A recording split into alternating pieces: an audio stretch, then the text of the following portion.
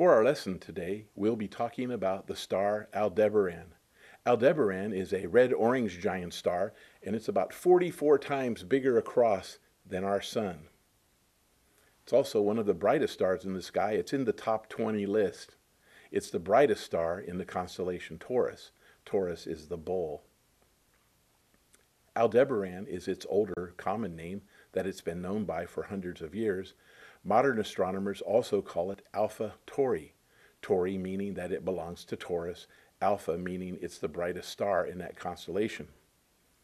Taurus is considered a winter constellation because that's the time of year when most people ever see it, because that's when it's up in the evening.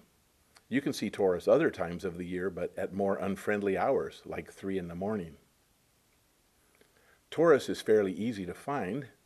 It's west of the constellation Orion. So if you can find Orion, then you look at the belt in Orion, and there's 3 bright stars in that belt. Draw a line through those 3 stars heading west, and you will immediately come to Taurus.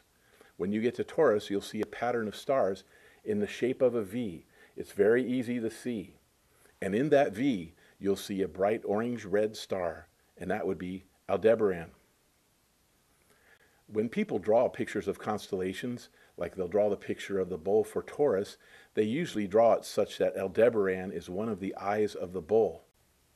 But actually there's many stars out there like Aldebaran, so in some ways it's a fairly ordinary star. Nothing to get all that excited about. Aldeb, Aldebaran, Aldeb, Aldebaran, Aldeb, Aldebaran, Aldeb, Aldebaran, Aldeb, Aldebaran, brightest star of Taurus shining for us. Aldeb, Aldebaran, on a winter night, shining so bright with its orange light.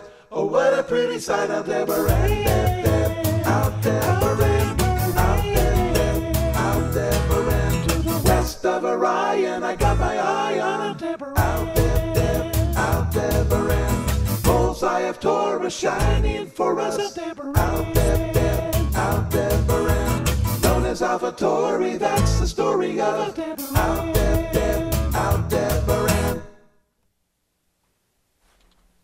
Aldebaran, another fairly ordinary star. Nothing to get overly excited about.